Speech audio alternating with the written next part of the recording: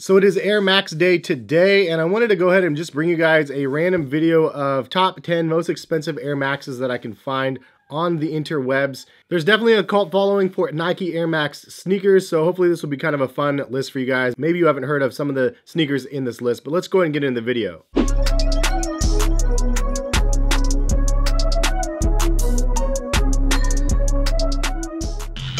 What's going on, guys? Hes here, CollectiveKicks.com. If you guys would like to shop this week's top sneaker deals, check the link in the description. As always, and happy shopping. Right now, Reshoevn8r actually has 40% off of select items on their site. If you use my code heskicks40, it will be linked in the description. And actually, if you click that link, it will automatically apply my discount code in the checkout screen. If you spend more than $35, then you get free shipping also. So the sale ends this Saturday, but I definitely highly recommend the 3-brush laundry system. But hopefully you guys can find some stuff out there and save a little bit of money. So this list of top 10 most expensive Air Maxes is actually really hard to generate. You can't just go to StockX and expect that to be the end-all be-all of it, because there's a lot of sneakers that never even hit StockX that are extremely limited and super, super rare.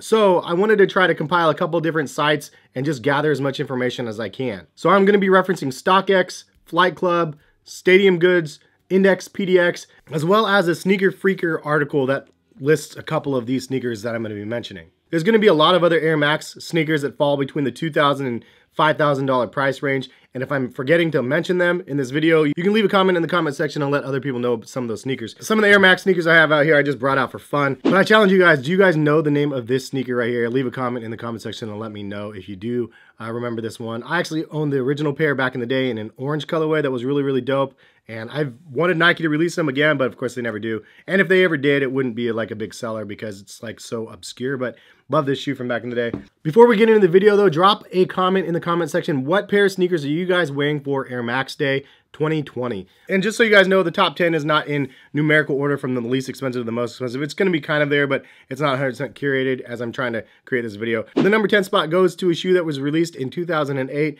with Nike in a collaboration with KAWS, and they used the Nike Air Max 90 Current model for this one. Primarily a black sneaker with Volt accents, but it's definitely one of those shoes that once you see the double stitching in the front, you know that is the KAWS shoe. Released in 2008, these things can go over $2,000 right now on the open market. It's definitely one of those Air Max sneakers that every time I see it like Index PDX or something, I'm always kind of like, ah man, I wish I could afford that, but of course I'm not pulling the trigger. Too expensive for me. All right, so the number 9 spot on the list goes to the Nike Air Max 1 Power Wall Lemonade colorway. And this is one that I'm not very familiar with, but it came out in 2006, and most people probably haven't even heard of it. They were pretty limited, but they came out in 2006 also, so obviously it's going to be harder to come by nowadays for a brand new pair. The last one sold on StockX for $3,000, so it's definitely a shoe that commands a high resale when the retail was only $150. All right, so the number 8 spot on the list goes to the Dizzy Rascal tongue-in-cheek Nike Air Max 90. On the tongues of the shoe, it literally says tongue-in-cheek, and this colorway is actually a really dope colorway. If you didn't know who Dizzy Rascal is, he's a British rapper. Fix Up Look Sharp is like the one song that I would always play all the time, and the beat on that song was really crazy.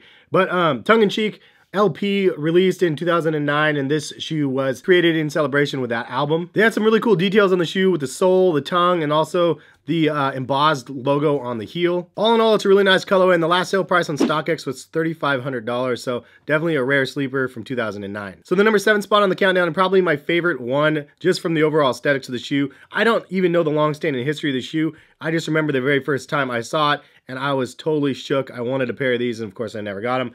But this is the Nike Air Max 90 Warhawk. Released in 2007 for $110. These featured the shark teeth on the side of the shoe. It was just very, very in your face and a really cool paint job on the midsole. It definitely was one of those sneaker themes that completely shined through. The last sale price on StockX was $3,026, so it's definitely one of those shoes that are really hard to come by. It's 13 years after the original release, and like many of these sneakers in the countdown, if you actually end up wearing them, the midsoles are going to be cracking on them, but hopefully they end up doing like a re-release or a different version color scheme of that exact one eventually, because it's just one of the coolest ones in my opinion. Number 6 spot on the countdown goes to the Nike Air Max 1 Kid Robot from 2005. Now there's 2 different versions of this shoe.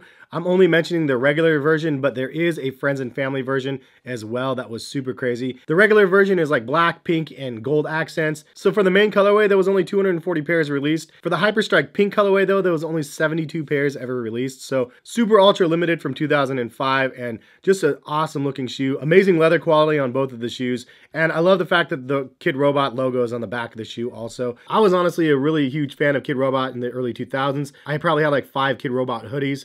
The glow-in-the-dark Labbit hoodie was one of my favorites. And I don't even smoke, but I just love the Labbit logo. Sneaker Freaker mentioned that the Friends and Family version sold for $9,000 in 2015. So 2020, these things got to be worth $20,000, or who knows what they're going to be going for nowadays. But super ultra rare and limited. I don't know what happened to Kid Robot though. It kind of fell off in a sense. I really wish it would get back to the like Supreme style status of streetwear, because I really liked the stuff that they were offering. So the number 5 spot on the countdown goes to the Air Max 1 Para Pata Cherrywood. There's a lot of different Para Air Max 1s and Pata Air Max 1s that have really shined through and are worth $1,000+. So I'm only going to mention a couple of them in this countdown. But the Cherrywood is definitely one of the ones that are the more expensive of the group. The last one sold for $3,750 on StockX. And so in StockX's words, it says, in 2009, Pata and Nike released a collection of 4 collaborations on the Air Max 1 in celebration of Pata's 5th anniversary. The Pata Para Nike Air Max 1 Cherrywood did not release until later March 2010. So these were originally teased to be Friends and Family only, but they did release 258 pairs of the Pata by Para Air Max 1 Cherrywood. The sneaker is covered in burgundy suede and has a white midsole and 4 different tones on the outsole of the shoe. But obviously with a limited release of 258 pairs, of course the hype is going to be there on the shoe, and the resale is insane as well. So in line with that, the number 4 spot on the countdown goes to the Nike Air Max 1 AMS Para Amsterdam. They released originally in 2005. I remember the first time I saw the Amsterdams in person, I was like, those are crazy, but I honestly didn't know what they were either. The color blocking of this sneaker is definitely one that is iconic and noticeable nowadays. It's just a rare, different looking sneaker and definitely original. So from StockX's word, it says Para, the Dutch artist, is most known for his curvy post-pop imagery and vibrant colors. His hometown is in Amsterdam. The sneaker features an Amsterdam crest on the heel, which obviously solidifies the name Amsterdam of the Air Max 1. Rumored release was only about 200 or 300 pairs of the sneaker, and the sizes only made it up to 11.5. There was even a rumor back in the day that small amount of these shoes made it to outlets for $30, which is crazy to even think about. But they also had a Friends and Family version that had a scripted signature stitched under the forefoot of the mudguard, and it was only limited to about 24 pairs. So those ones would be like super mega grails. But the last sale price of these were $3,500. It's definitely a shoe that I could see going up in price just because it's so iconic. This would be like the New York Pigeon Dunks to the dunk world. This is a really, really sought after sneaker from Air Max collectors. So the number 3 spot on the countdown goes to the Air Max 90 Eminem Charity Series sneakers. Most people know Eminem for the Air Jordan line because all of his Air Jordan sneakers that have released, the Air Jordan 2s and the Encore Air Jordan 4s, the Carhartts, all of those are like extremely, extremely sought after. Tens of thousands of dollars for some of those ones. But they also had a bunch of Air Max sneakers in 2006 that they had a charity auction with. The Air Max 90 being the one that I wanted to talk about. It did feature Eminem on the side panel of the shoe in a blue patent leather. This sneaker was limited to 8 pairs though, so it's like crazy, crazy limited. There's not very many obviously around. And back in the day, they were selling for $8,000. I don't know what the current market is on this shoe, or even if there is a market. If you want to leave a comment and let me know what the last sale price you guys have seen would be, that would be crazy because I don't know what it is. But it's just one of those super ultra rare limited sneakers that is worth mentioning. And it would be cool to see Nike do an updated collection of that because Eminem definitely liked his Air Max sneakers, so it would be fun to have like a revamped version.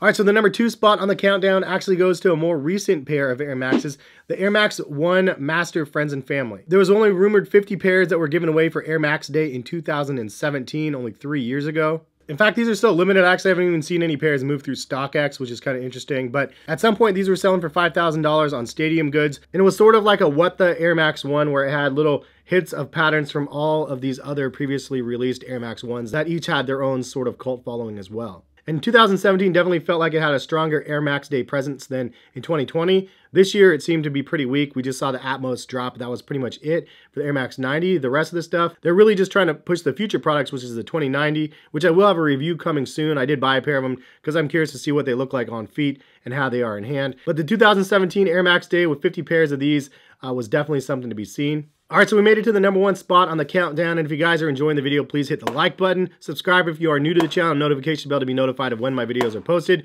And if I missed anything on the countdown, again, leave a comment in the comment section of other really hyped up Air Max 1s. I can't believe Hes forgot this. Why didn't he mention that? Leave those comments in the comment section. But the #1 spot on the countdown goes to a very ultra rare Alexander McQueen Nike Air Max 90 laser, and this sample is actually at Index PDX right now, selling for $25,000. So it's a really, really expensive sneaker, but it's really, really rare as well. And the sample at Index actually comes with a laser cutout of the upper as well, like an extra leather piece that's gonna come with the shoes. But this is a really, really rare pair of sneakers. It's a very little seen collab with the late Alexander McQueen. According to archive.dna, this Air Max 90 was originally commissioned by McQueen as a one-of-one for his own private collection. We don't have a date of when these were created, but it sounds like it was mid-2000s, and that's when the Nike laser treatment was introduced to the public. It says the shoes themselves are made of a Duchess black satin using a one-piece construction. These shoes were originally sold at a private American Express Black Card event and made it into some private hands. So that's the #1 spot on the countdown because of its exclusivity. And actually I held those in person at Index. They're really, really crazy. It's definitely a very unique pair that if you get the right person like a Travis Scott talking about them, it will blow up all over the internet and they'll be worth $100,000 or something like that. But anyways, hopefully you guys enjoyed this countdown. It's been fun to create. If you have other ones similar to this that you guys would like to see, I'd love to create those type of videos for you guys. So drop a comment in the comment section. Most expensive Jordans ever, most expensive dunks, whatever you want to see. Go ahead and get it in the comment section and let me know what you guys want to see. But thank you guys for stopping by. Much appreciated. And hopefully you guys have a great rest of the day. We will see you guys for some more sneaker videos very soon. Peace, guys.